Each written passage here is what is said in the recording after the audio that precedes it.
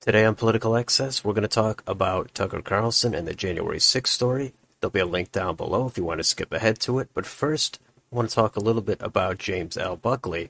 And if you've been following this channel for a while, you know one of my passions is records or streaks, and I'm fascinated by longevity. So James Buckley was a U.S. Senator from New York, and he turned 100 years old yesterday. So that's a massive milestone. I'm into that kind of thing. I find it to be fascinating. Now, Buckley does have his own unique story, and as this article mentions, he did serve in all three branches of government. You can read about it here. We can go over to his Wikipedia page, and he did serve one term in the U.S. Senate, but he also served as a federal judge from the D.C. Circuit. So this isn't just some guy who was appointed and only served for a couple of months. I think his story is more interesting than some others, and I don't want to spend too much time on his background.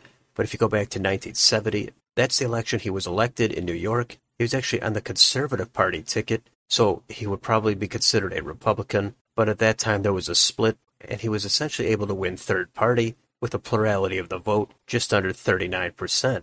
6 years later, he was defeated in his re-election bid, running as a Republican this time, and he lost by over 10%. So one term for Buckley, and I'm sure it's impressive in other ways, but my own personal interest is on his longevity. So this gives me another opportunity to plug my own blog. I have the 100 longest-lived U.S. senators on this list, and Buckley is currently in fourth place.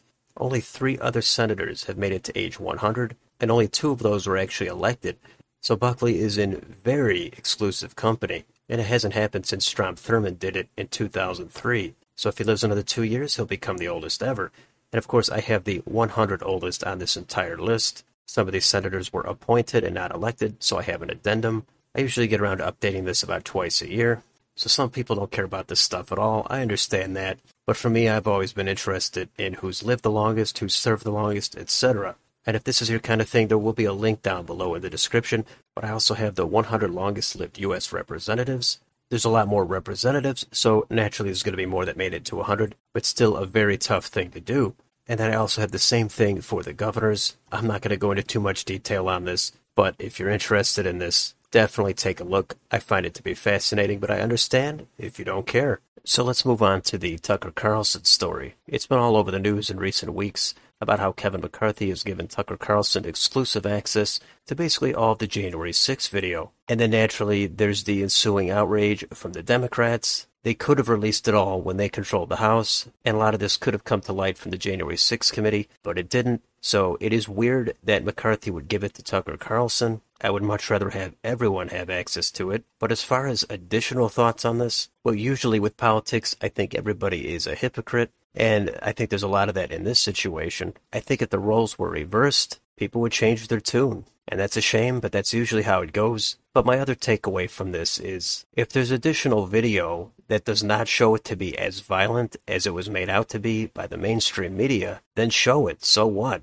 Now, Carlson might use it to present a misleading narrative overall, but at the same time, the Democrats and the mainstream media went so far in the other direction to act like this was the most catastrophic, violent thing of all time. They went all the way in one direction, and if Tucker Carlson ends up going all the way in another direction, then just leave it up to the American people. Now, I don't think Carlson's saying nothing bad happened on that day. Everybody already saw how bad it got, but there's a chance that narrative has been overblown, and if there were some more peaceful aspects or some conflicting video that might not show it as destructive as it was made out to be, I still think that side should be seen. You could show how bad it got, and you could also show the other side of it. And if some of the video makes it more complicated with what the Capitol Police did, then you gotta show that too. Sometimes situations are convoluted, and everything isn't so neat and easy to explain sometimes. So in this situation, I'm in favor of video being released. Just showing what actually happened, all that does is shine more light on the situation, and just like with police body cams, that's generally going to be a good thing. It's going to give you access to more of the situation. To me, that doesn't seem unreasonable. I don't think it's going to change the underlying point of the bad things that happened, but there might be a little bit more to it than what we're led to believe. But for me, the broader issue in this is everybody does want to be a victim. And the Democrats, they certainly milk that for every penny it's worth. The Republicans would have loved to have something like this happen 4 years earlier, with Hillary Clinton supporters showing up at the Capitol. Then there would have been a complete about-face from both sides. Republicans would have been victims, but they probably would have went way too far with it. And the Democrats, in that situation, they would want to downplay a lot of it, they would want to say it's mostly peaceful, and they would object to only showing the worst parts of it. Now, I agree showing the worst parts are completely relevant, but if there's other sides to it, I want to know those as well. So the broader victim culture, I think, is at play, and Democrats had a monopoly on being the victims, Trump supporters being the aggressors. So I think the Democrats, most of the media, they do fear if additional video is shown, they would at least undercut the Democrats being the victims a little bit. And for some reason, it's completely unacceptable if the other side could possibly be a victim in any way. That I don't like. I don't think you have to be 100% of a victim. Maybe sometimes you're only 70 or 80% a victim. So anyway, I think if something got revealed that completely flipped the narrative on its head, the Democrats have dug in so hard on this being one of the worst things that have ever happened in the U.S.,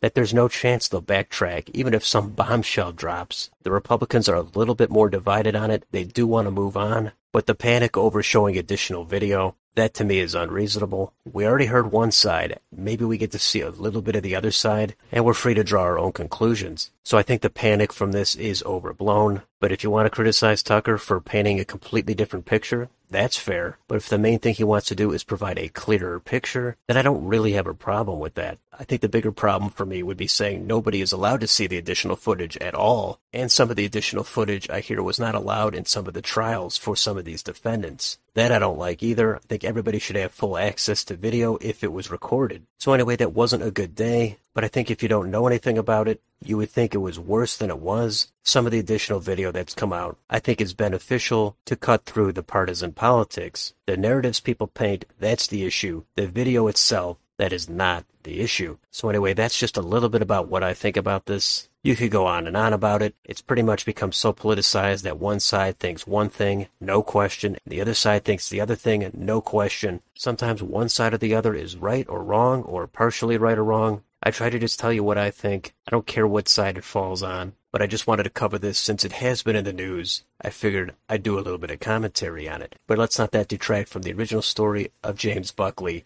turning 100 years old. That to me I care about a lot more than the Tucker story. But anyway, let me know in the comments, what do you think about either of these stories? Let me know your thoughts down below. On your way out, don't forget to like, share, and subscribe. Thank you for watching, and I will see you on the next video.